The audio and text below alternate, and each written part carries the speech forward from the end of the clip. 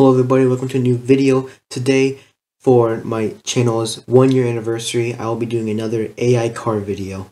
And this one will be do a chassis car, like I've heard some people say in the comments to do, so let's just get right into that. So first off, I'm going to be using this van model that has been endorsed by Roblox.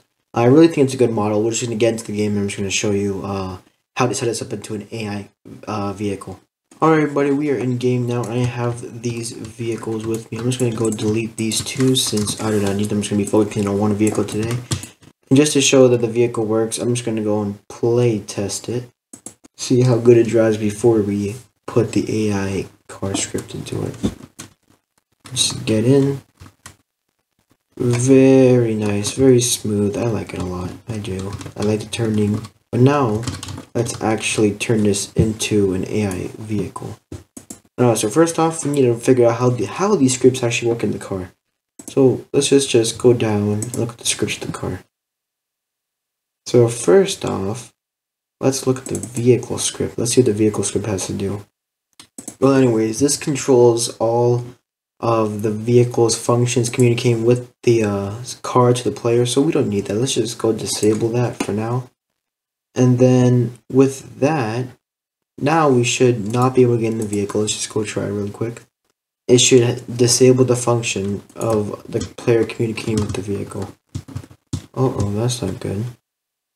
Alright, so you can see the car has lost functions, lost suspension, but we need to get the suspension back and everything, so we're going to make our own script to control the vehicle. So let's just go ahead and go into scripts, add an object, let's go make a script. A full new blank script, and let's go start it out.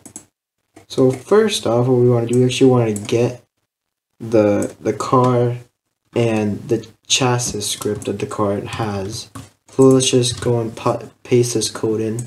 So all it does, it gets the car, it gets the script folder, it gets the chassis, and just does stuff with the vehicle. So now if we go into game, the vehicle should be able to get the suspension.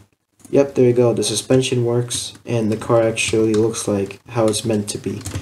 So now it's actually time for the actual updating part. Now to test this, let's first go over the values that the car has. So then the chassis script has these two functions it can get because it's a module script. You get the chassis, steering, and throttle. Now this will be sent to the module script that we have right over here, and that script will control how the car moves. So if we can update that, then we got our car moving.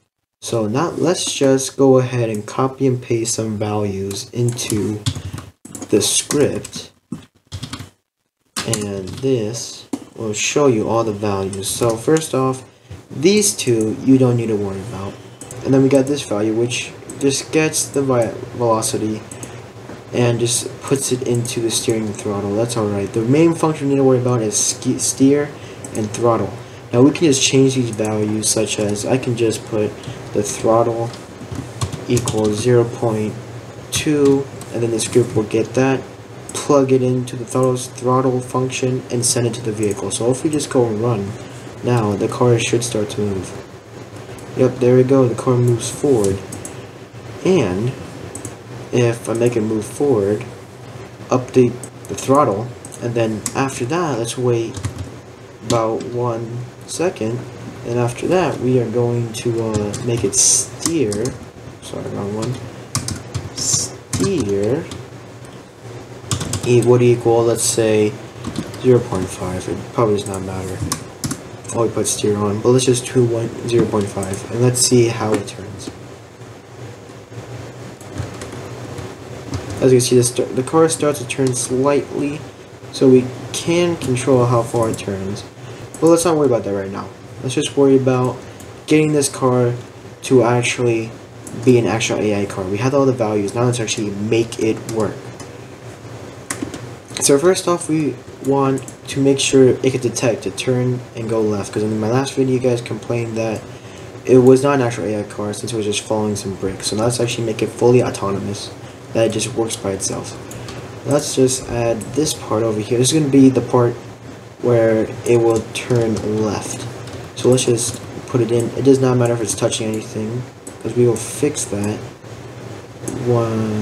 Actually, it does matter if it's touching anything. Don't let it touch the car. Alright, but let it be close to the edge of the vehicle. Something like that. And then you can do the same thing on the other side. Just like that. Let's move this a little bit more out. Just like that. Now we have these two parts, and let's hope they are not touching the car. That one, yeah, we can move that a little bit more out. Now let's just go ahead and name these whatever we want. So I'll just name this one left turn outer, because why not? I'm going to do the same thing for the other part by just naming it right instead of left. There we go. Now let's just make sure we have the properties down. I'm just going to make, just for testing, we're going to keep them visible. I'm going to disable a collision and make it massless so it doesn't weigh down the vehicle. Now we can just put this into, let's say, the chassis model and make sure these all connect to the floor panel. We're going to go to my little plugin over here and we're going to click on the weld function. So now these products should all be welded. First off, I made these a little bit too high, so let's just go lower them down to the end of the tires, all the way down to where the tires end. And all the way down. Do not hit the floor, but kind of close to the end of the floor. Not too low. Let's put those up a little bit. And let's just reattach these to the floor panel. So now I can begin on making the path that it will follow. You can change the path, it doesn't matter. But I already have a predetermined path. Since I've done this before, I have tested myself before making this video to make sure it was good. This will be in the description below, just remember. So we have these two paths. Let me just put that in. Don't worry about the bottom of it. We don't really care. As you can see, we have a track over here that has white lines. Well, you might be thinking, why does it matter that you have white lines?